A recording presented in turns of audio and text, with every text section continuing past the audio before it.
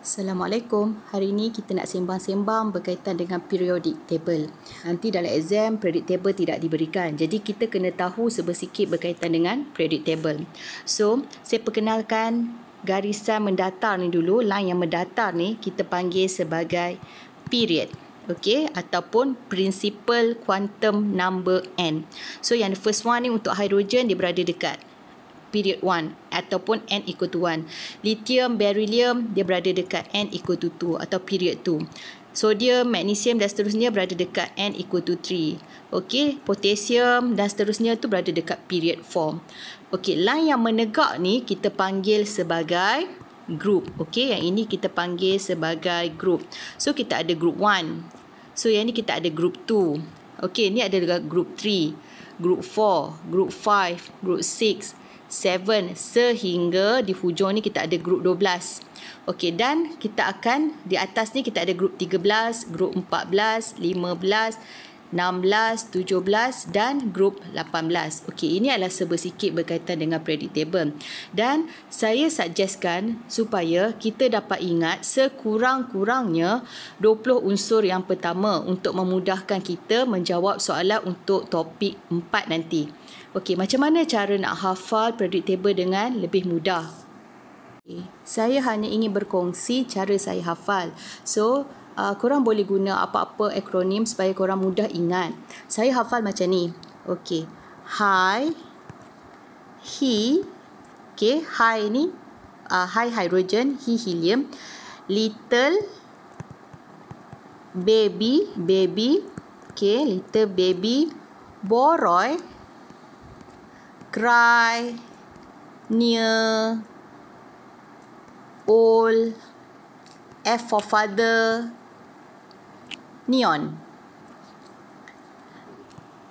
Nama, okay, nama, Ali, sini, okay, silicon for sini, P sana, S for sana, chlorine, argon.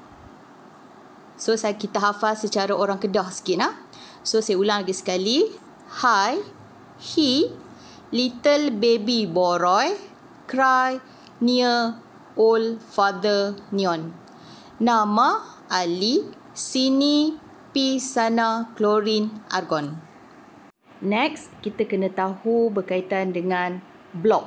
Okay, so, kalaulah grup 1, okay, kita ada grup 1, grup 2, dia berada dekat S block. Okey, yang ni ya. Dia berada dekat S block. Okey. D block adalah berada di tengah-tengah ni. So D block bermula daripada grup 3 sehingga grup 12. Okey, D block berada dekat grup 3 sehingga grup 12. Okey. P block berada dekat grup 13 sehingga grup 18 di sini. Okey. So, manakala F block berada di bawah. Okey, F block ni biasanya tak payah tahu sebab dia tak ada dalam silibus kita. Okey. 1 ni merujuk kepada period dia. Kalau 1 maksudnya dia berada dekat period 1. Kalau N3 maksudnya dia berada dekat period 3 dan seterusnya. Okey. Okey, 1 ni, 2 ni merujuk kepada valence elektron. Okey, valence elektron menunjukkan grup dia. Dia berada dekat grup 1 ke grup 2. Kalau dia ada 1s1, maka dia akan berada dekat grup 1. Kalau lah ns2, dia berada dekat grup 2. Okey, so macam mana kita nak determine dia berada dekat blok mana? Okey, so dia bergantung kepada the last energy level yang diisi oleh elektron. Contohnya, kalaulah saya ada electronic configuration 1s2, 2s2, 2p3. Maksudnya the last electron saya isi dekat orbital p. Jadi dia akan berada dekat p block. Okey, so dia akan berada dekat p block. 2 ni refer kepada n. Maksudnya saya tahu dia akan berada dekat period 2. Okey, dia akan berada dekat p block. Okey, grup dia grup apa? Grup dia kita akan tengok kepada bilangan valence elektron. So kalau kita tengok kat sini, valence elektron kita, valence shell kita adalah n equal to 2. Valence shell maksudnya petala yang paling luar sekali. Dia mempunyai 3 campur 2. So dia ada 5 valence elektron. So bila dia 5 valence elektron dan p block, so p block berada di side sini. So apa yang kita kena buat? Kita kena tambah valence elektron tambah 10.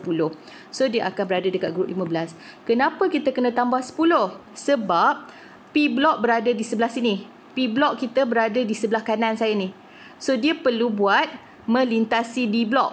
D block ni kalau kita kira betul-betul, dia ada 10 kotak. 1, 2, 3, 4, 5, 6, 7, 8, 9, 10. So bila kita tambah 10, barulah dia akan masuk ke dalam P block.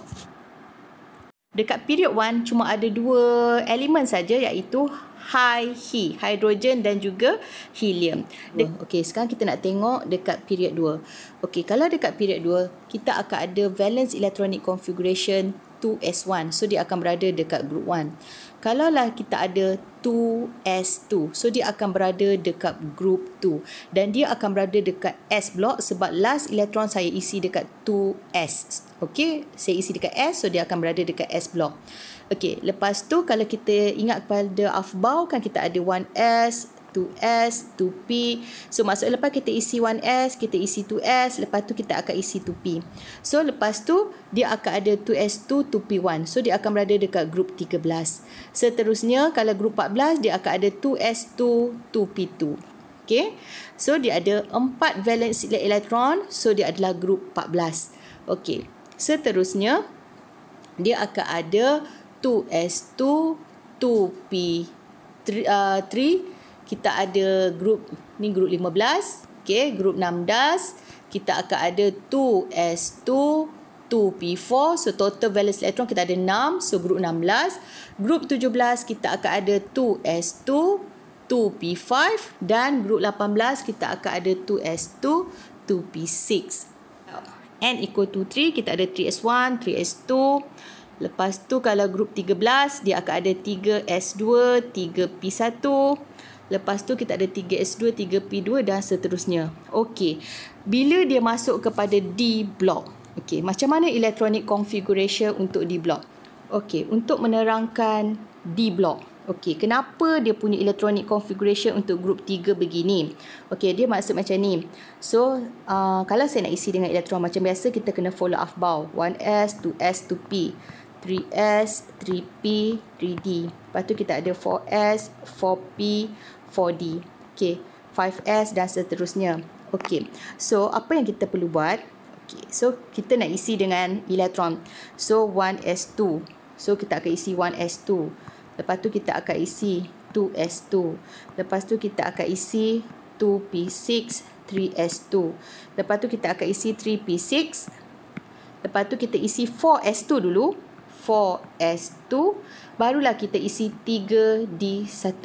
So maksudnya the last electron saya isi dekat 3d. Okay. 4s2, 3d1. So the last electron saya isi dekat orbital 3d. Jadi dia akan masuk ke dalam D block. So kalau ini valence elektron kita, so dia mempunyai 3 valence elektron. So disebabkan dia D block, so dia akan berada dekat group 3. So dia akan berada dekat group 3.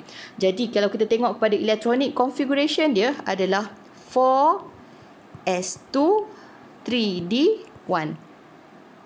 Kalau grup 4 macam biasalah dia mestilah 4s2, 3d2.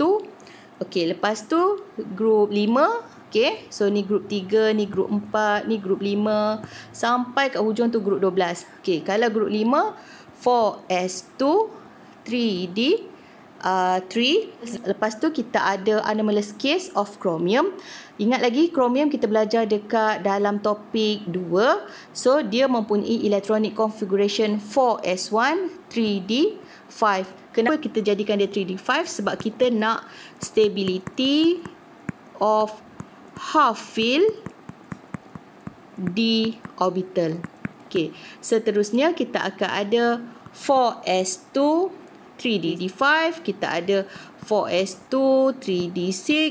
Okey, lepas tu kita ada 4s2, 3d7, 4s2, 3d 8 dan lagi satu anomalous case kita iaitu copper. So dia akan ada electronic configuration 4s1 3d10. Okay, kita nak fulfill d orbital dan last kita akan ada balik 4s2 3d10. Okay, kalau kita tengok untuk P block dekat period 4, okay, ni n equal to 4. Okay, so yang ni akan jadi 4s2, 4p1, 4s2, 4p2 dan seterusnya kita ada 4s2, 4p3, 4s2, 4p4, kita ada 4s2, 4p5 dan seterusnya kita ada 4s2, 4p6. Okay, kita nak tengok contoh soalan ni. Kalau kita ada electronic configuration 3s2, 3p4, kita nak tengok period, kita tengok dekat n yang paling tinggi. So n yang paling tinggi kita adalah 3. Group, okay, disebabkan oleh the last electron saya akan isi dekat 3p4. So 3p, so maksudnya dia akan masuk ke dalam P block. Group dia 4 campur 2, 6 elektron campur dengan 10. Sebab apa campur dengan 10? Kalau P block memang kita kena campur 10 sebab kita nak lompat D block tu.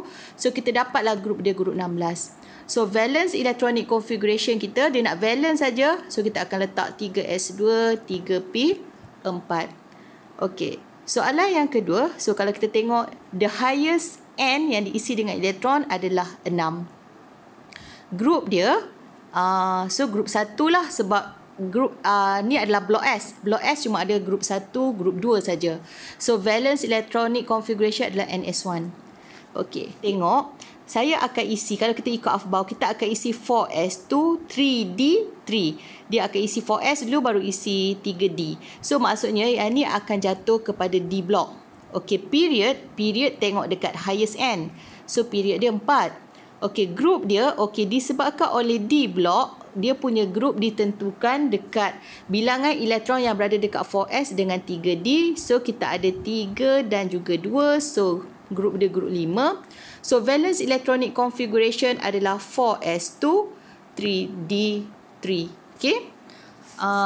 Dan seterusnya, soalan yang last, kalau kita tengok kat sini 5s2, 4d10. Maksudnya period kita adalah period 5 sebab n yang paling tinggi kat sini adalah n5. Block, kalau kita follow afbau, kita kena isi 5s dulu barulah kita boleh isi 4d10. Maksudnya the last electron saya akan isi dekat 4d. Jadi yang ni adalah D block. Group dia 10 campur 2. Ini adalah group 12. So valence electronic configuration adalah 5s2, 4d10. Kalau diberikan soalan begini saja. Okey, so sekarang period tu group 17. So kalau group 17 kita tahulah ini mestilah P block. Okey, apakah electronic configuration kalau kita diberikan maklumat begini? So apa pun kita kena follow afbau. So kalau kita follow afbau, kita ada 1s, 2s, 2p, 3s, 3p, 3d. Kita ada 4s, 4p, 4d. Lepas tu kita ada 5s, 5p, 5D dan seterusnya. Okey. So sekarang kita nak isi period 2 dengan group 17. So group 17 kita tahu dia mesti ada 7 elektron valence. Okey. So jadi electronic configuration dia adalah 1s2, 2s2, 2p5. So dia mesti ada 7 valence elektron. Okey, kita tengok period 3 group 15. So saya dah tahu ini mestilah P block. So electronic configuration dia adalah follow afbau 1s2, 2s2, 2p6, 3s2, 3p3 sebab dia mesti ada 5 valence elektron dan the last elektron dia mesti isi dekat orbital P. Okay, next period 4 group 6. So kalau group 6 kita dah tahu dia mestilah D block. So, untuk kita isi sampai period 4, dia mestilah follow afbau. Kena isi 1s dulu, 2s, 2p, 3s, isi 3p, 4s. Lepas tu kena isi orbital 3d, 4p barulah boleh isi 5s. Jadi, electronic configuration dia adalah 1s2, 2s2, 2p6, 3s2, 3p6. Okey, sekarang kita nak isi lagi 6 elektron. Jadi, kalau kita tengok kepada group 6, dia adalah chromium. Jadi electronic configuration for chromium dia ada anomalous case, so dia akan jadi 4s1 3d5. Yang ini adalah contoh untuk anomalous case. Okey, next kita ada period 5 group 2 block. So kalau group 2 mestilah block S. So follow afbau. So 1s2, 2s2. Next kita kena isi 2p6. Then kita kena isi 3s2. Lepas tu follow afbau lagi 3p6, 4s2 dulu. Okey, lepas isi 4s2 kita kena isi 3d dulu. Okey, 3d 4p baru boleh isi 5s. Jadi 3d maksimum boleh isi dengan 10 elektron. Lepas tu kita isi 4p, 4p boleh isi maksimum 6 elektron. Dan lepas tu barulah kita isi dengan 5s2.